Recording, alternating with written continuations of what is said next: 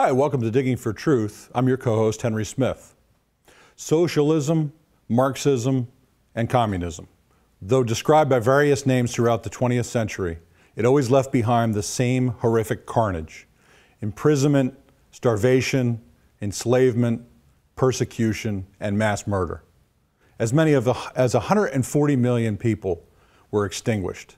The man chiefly responsible for unleashing this catastrophic worldview upon the world was the German atheist and revolutionary Karl Marx.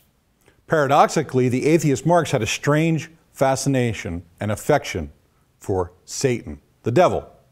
To explore Marx and his demonic ideology, Dr. Paul Kengor of Grove City College joins us by Skype to talk about his new book, The Devil and Karl Marx. Dr. Kengor, welcome to Digging for Truth. Henry, it's great to be with you. Thanks for the invitation. I appreciate it. Yes. Such a warm and wonderful topic, eh? Yeah, right. Yeah, it is. It's a dark topic, and we're going to be talking about your book here, The Devil and Karl Marx.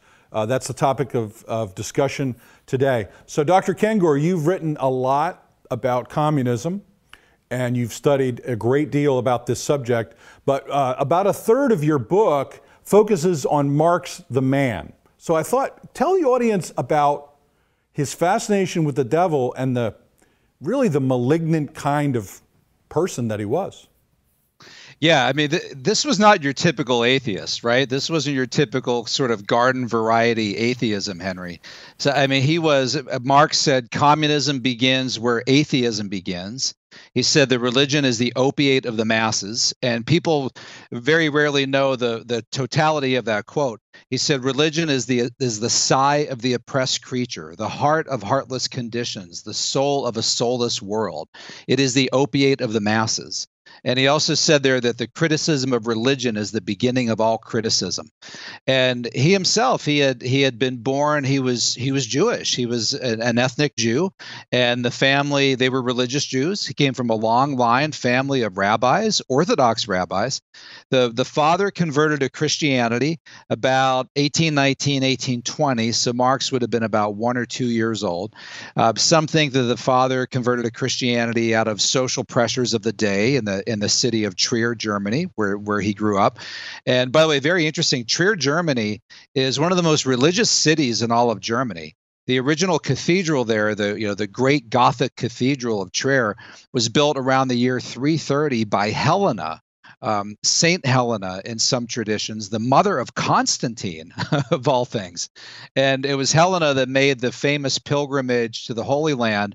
It brought back a number of relics, or what she believes were relics, including the crown of thorns and even the holy coat, the holy robe that Jesus wore on the way to the crucifixion that the Roman soldiers cast lots for. And that holy robe is there, they believe it is, in the cathedral in Trier.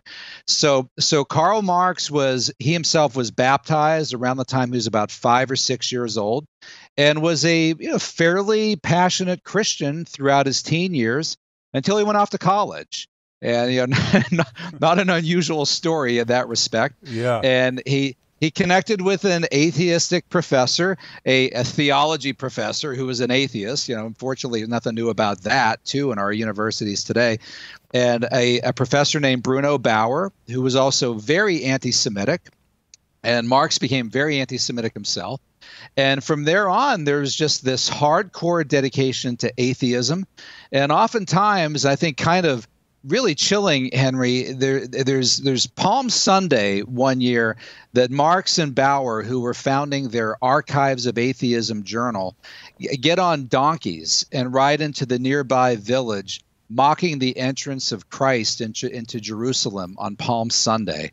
So there's a kind of aping and mocking of God that we see in Karl Marx and his life really very early on.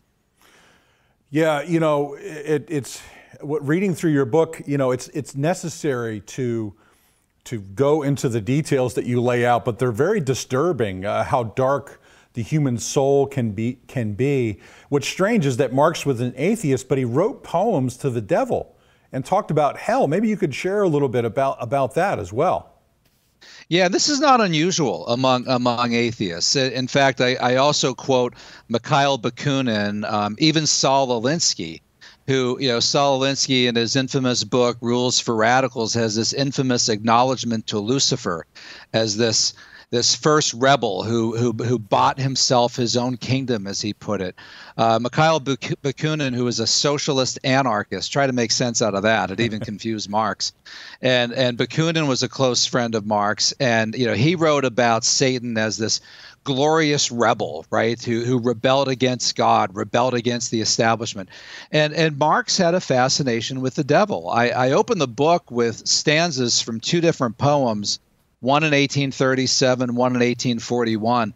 And the first one, 1837, Marx wrote, "Thus heaven I've forfeited, I know it full well, my soul once true to God is chosen for hell." And that is, I think, Henry, probably partly autobiographical in his case, because his soul was once true to God. He forfeited heaven. I don't know if it was chosen for hell, but he seems to have made the choice to forfeit heaven himself.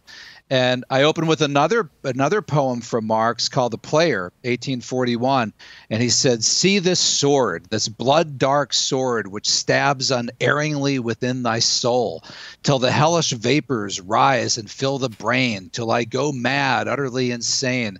See this sword, the prince of darkness sold it to me." I mean, really chilling stuff. And in these and so many other Marxist writings, this isn't just somebody who's kind of playing with this stuff. I think there's something much worse to it. He wanted to be nothing less than the Goethe of his age. Goethe wrote Faust, the famous Faustian bargain, with the devil, the demonic character Mephistopheles. And friends and associates of Marx said that he could be seen not just reciting, but chanting lines from Mephistopheles, including his favorite. And this is really quite remarkable. "Everything that exists deserves to perish. Everything that exists deserves to perish." So, that's the sort of dark worldview that Marx was tapping into and drew a lot of his inspiration from. Yeah, like again, as I mentioned, as you read through that, I never knew this about Marx. I mean, I've known about Marxism and communism and how abhorrent it has been for the last century or so, and what it's done to the Western civilization, what it's done to people, how it's tried to infiltrate the church. But the spiritual connection that you're making is really important. So we'll pick up in our next segment, Dr. Kengor, a little bit. I want to finish up about Marx's personality and character and connected to his ideology. And friends, thank you for joining us for this episode of Digging for Truth. We'll be right back with Dr. Paul Kengor talking about his book, The Devil and Karl Marx. We'll be right back. In a culture of intense Bible-denying skepticism, Associates for Biblical Research exists to strengthen followers of Jesus by affirming the authority of the Bible. Our archaeological fieldwork and original research form a strong foundation in upholding the reliability of the Scriptures. For students or anyone asking if they can really trust the Bible, please visit our website and partner with us by joining our prayer team or financially supporting this ministry. And thank you for standing with us.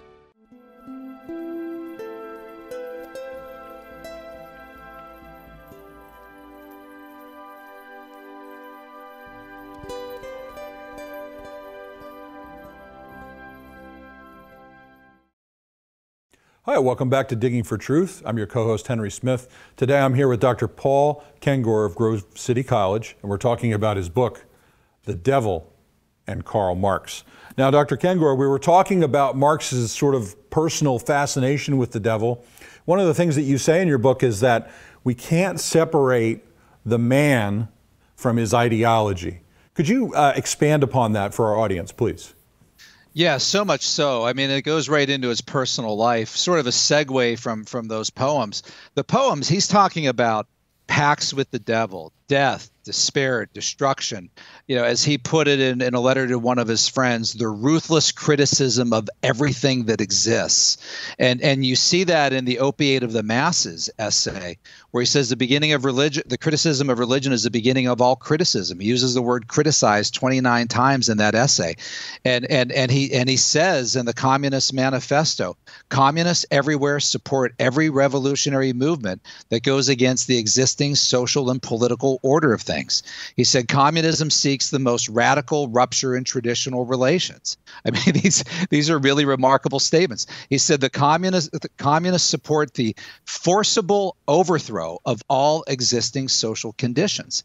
And in his poetry, he writes about suicide pacts, pacts with the devil. I mean, this is really quite chilling, Henry. Karl Marx had two daughters who committed suicide in suicide pacts with their husbands by taking poison. Marx writes in his poems about pale maidens who ingest poison to kill themselves in suicide pacts. I mean, this is a striking case of somebody where the personal really becomes the public, the political, the ideological, the philosophical, the religious. This isn't just a matter of exposing somebody's personal beliefs to attack him personally and thereby question his beliefs and ideology.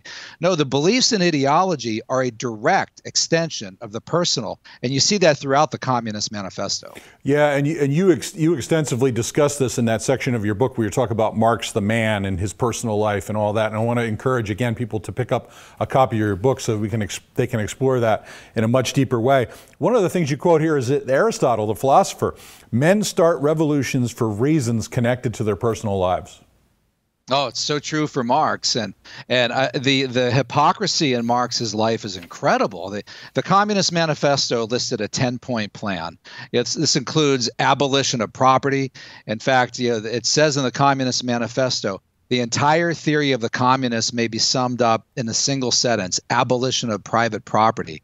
In point 3 in the 10-point plan, he and Engels call for abolition of all right of inheritance. Now that is so rich. I mean, these two guys could not have done what they did without the money they inherited from their parents.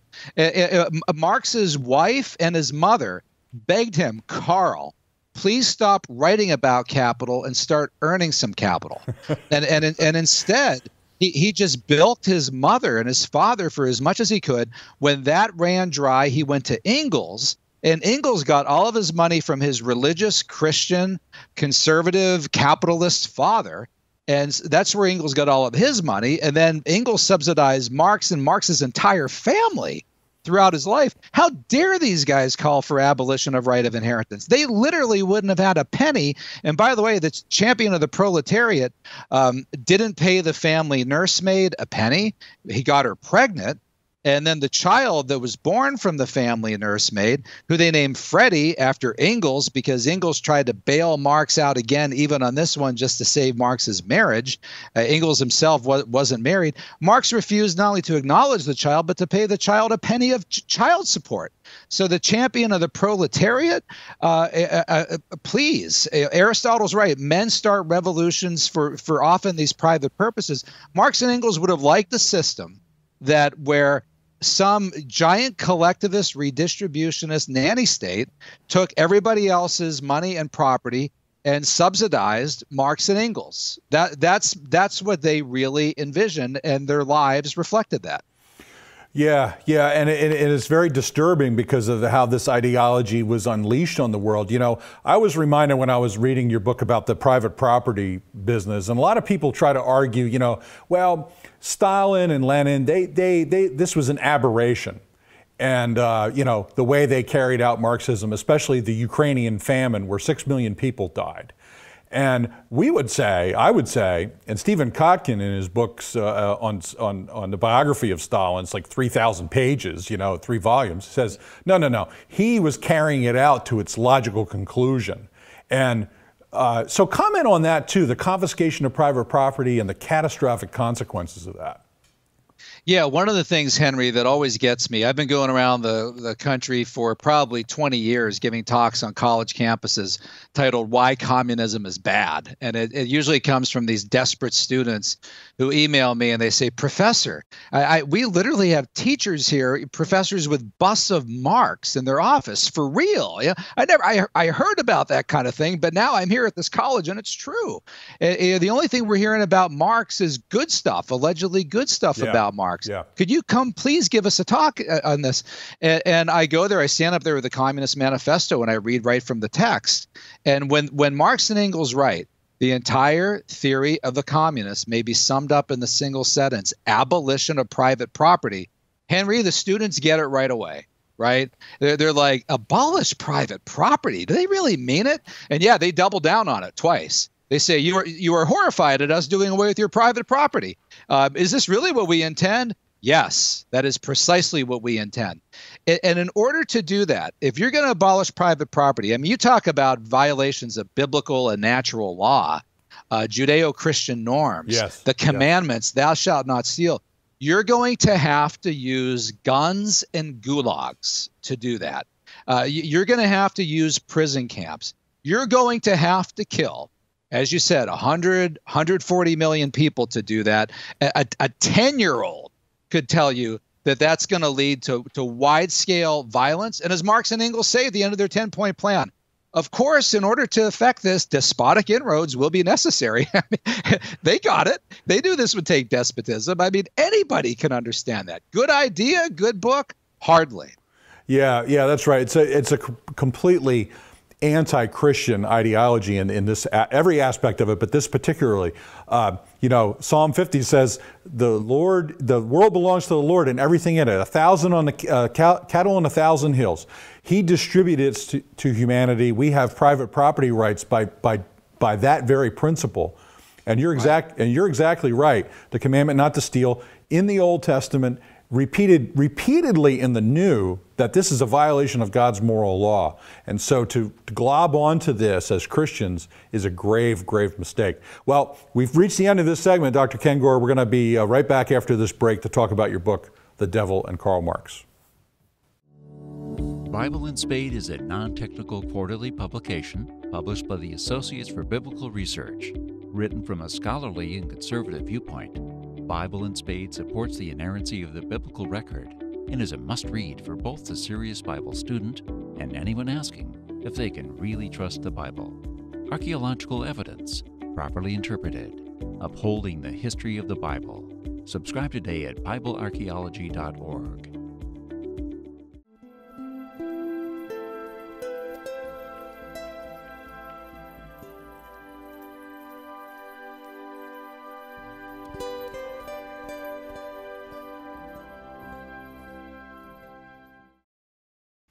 Hi, welcome back to Digging for Truth. I'm your co-host, Henry Smith. Today we're here with Dr. Paul Kengor, and we're talking about his book, The Devil and Karl Marx. Now, Dr. Kengor, we were talking about the hideous doctrine of the abolition of private property. Maybe some people might be watching, however, thinking Marxism, communism, socialism, isn't that old hat? Isn't that Cold War? Berlin Wall came down 1989. Let's bridge the gap now over to sort of the present day. And the fact that this ideology is still so relevant and influencing people so deeply, especially young people. Yeah, it really is. In fact, probably the most popular organization in America today is Black Lives Matter. And Patrisse Cullors, one of the founders, her and Alicia Garza, she said, Alicia and I, we are trained Marxists. That is our ideological framework. We are super versed in ideological theories.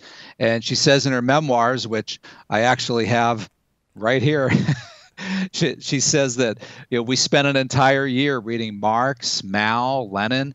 And by the way, Henry, this is so offensive because Marx was a racist, and we could do another whole show just on Marx's really hideous racial comments, which, by the way, are a direct extension of his evolutionary worldview. And so it was an evolutionary-based racism. He didn't see human beings as made in the imago Dei, in the image of God, but as evolving from apes. And he saw black people lower on the evolutionary scale. I think if people like Patrisse Cullors knew this, that at the very least they maybe just call themselves a communist and not a Marxist. Yeah. But when you point this out to people, I've been through this a lot in the last few weeks. I think almost every interview I do, someone asks me about Black Lives Matter. And when you point out that what they said about Marxism, the response often by supporters of Black Lives Matter, especially younger people, is, oh, who cares, right? What's that, McCarthyism? You're attacking them at the communist stuff? No, it matters. This really, really matters. And at the very least, because of the diabolical elements of Marxism and what Marx himself was engaging in. And if you look at opinion polls, I've followed this. You and I are old enough, right? We go back. I mean, I was a college senior at the fall of the Berlin Wall. And I've watched this for 30 years. You could chart it on a graph. Up a point every year, the more and more people who say more and more favorable things about Marxism, and the majority of millennials who actually say that they prefer socialism over capitalism. So unfortunately, what I was hoping that, 30 years after the fall of the Berlin Wall would be a non-issue, and I would only talk about communism and the Cold War in history courses, has now unfortunately become all too relevant as a current contemporary issue. Yeah, it's a shame. And so folks watching, especially older folks, maybe have young people in college or millennial kids or family members, niece, nephew, pick up a copy of this book, buy it for them for Christmas, show them the history of Marxism and help expose these terrible ideas to the light of day. We really want to encourage people to do that. So, in this movement that you're talking about, the Black Lives Matter movement, they talk about disrupting the nuclear family and the confiscation of property as well. I mean, this is part of their belief system. This is right out of the Communist Manifesto. Yeah, and that has all now been scrubbed from the BLM website. I heard about that. Yeah, I wrote a piece for the American Spectator. I'm a columnist there. It's called BLM's parentheses reverse Marxist makeover. And they removed the stuff, the section. They moved the entire what we believe section. It's just gone altogether. Yeah. Use words like comrades more than once, cisgender, heteronormative, rally to disrupt the Western prescribed nuclear family structure. In my article, I took screenshots because I knew this stuff would eventually come down. But yeah, and that right there, people say, wait a second, Western prescribed family, nuclear family structure, what does that have to do with Marxism? Actually, if you read the Communist Manifesto, among things like abolish private property, abolish, quote unquote, all morality, all religion, abolish all existing social and political conditions, they have this phrase, abolition of the family, exclamation mark. Yeah, even the most radical flare up of this infamous proposal of the communists. I've had students read that and say, Professor, what's this doing in there? So, well, that's one of the things that they targeted. Yeah. And again, if people would just read the literature, they would see this. People are really ignorant, and maybe, I know we're getting to the end of the show, if there's any hope here at all, I'm hoping that if people simply take the time to read and educate and inform themselves, they're not going to support this system. This system could only be supported out of ignorance, of not knowing what it really is. I think any young person, when you tell them, hey, we're going to take your property, and by the way, we're going to take all of your inheritance too. You can't get any of your family's inheritance. They're going to suddenly look at their Starbucks cup and their iPhone and say, well, I don't support that. Yeah. Well, that's right. Well, I'll give you a quick comment, and then I'll give you about a minute to wrap up the show.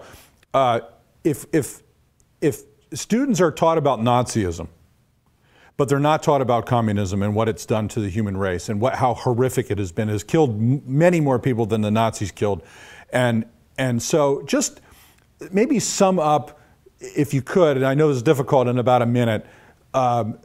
Just encouraging people to educate themselves about this ideology, beginning with your book, but beyond that, let's do the hard work here of telling people about how dangerous this ideology is. Yeah, we've done a great job in our educational system teaching people of the monstrosities of Hitler and Nazism, but we've completely failed on communism. And one survey find that's amazing is almost a third of millennials, and it's like almost 30% of Americans generally think that George W. Bush killed more people than Joseph Stalin. I mean, could you imagine that? Yeah, can you imagine that? But that's a crazy. Complete failure of education. So, here too, we just, guys like me, you, shows like Digging for Truth, your network, we need to do some remedial education of young people, and frankly, even a lot of middle-aged and older people who have been failed by our educational systems, and especially by our universities. Well, that's a good word to end the show, and we want to encourage people. Thank you, Dr. Kengor, for being on the show. We encourage people to pick up a copy of your book, and bless you in your work. Thank you for what you're doing. We're so grateful for it. Well, thank you, and bless you in your work as well, Henry. I appreciate it. Thank you very much. Friends, we encourage you to pick up a copy of Dr. Kengor's book, The Devil and Karl Marx, and we pray that you will be enlightened by the work that he's done. Thank you for joining us today on Digging for Truth.